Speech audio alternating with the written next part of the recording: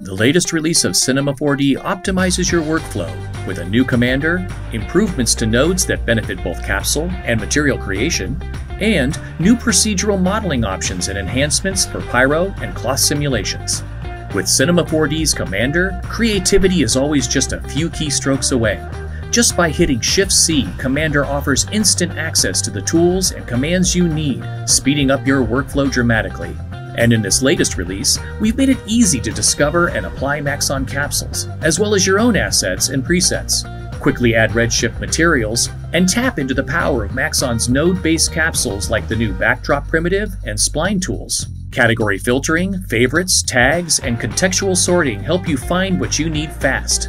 And access to parameters directly in the commander makes it easy to drop objects into your scene, ready to go.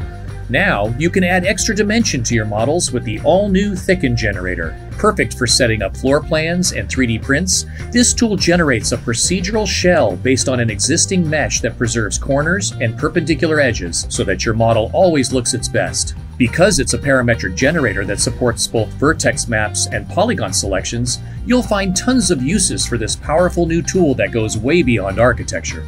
While nodes are incredibly powerful for building redshift materials and node-based objects, working with them can be visually overwhelming. So in this release, we've made working with nodes more intuitive than ever.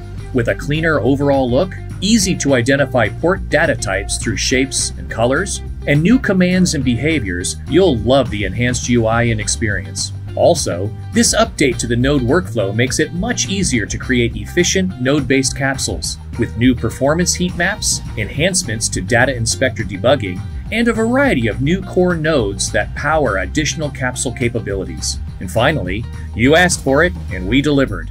New pop-out panels offer easy access to the asset browser and attribute manager directly in the node windows, especially useful when editing redshift materials. As always, we're keeping the fires of creativity burning with additional capabilities, improved workflows, and high-quality preview options for Cinema 4D's unified simulation.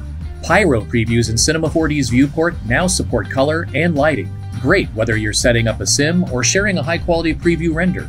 Emitters now include support for Maxon noise and vertex maps, and the destructor force limits pyro to the inside or outside of a box. Also, pyro output now generates automatically for redshift renders and can be easily switched between simulation scenes. Finally, balloon sims now support vertex maps, allowing you to create seams and control areas of inflation. Thanks for watching. Don't forget click the subscribe button and hit the bell icon. Like, comment and share. See you next time.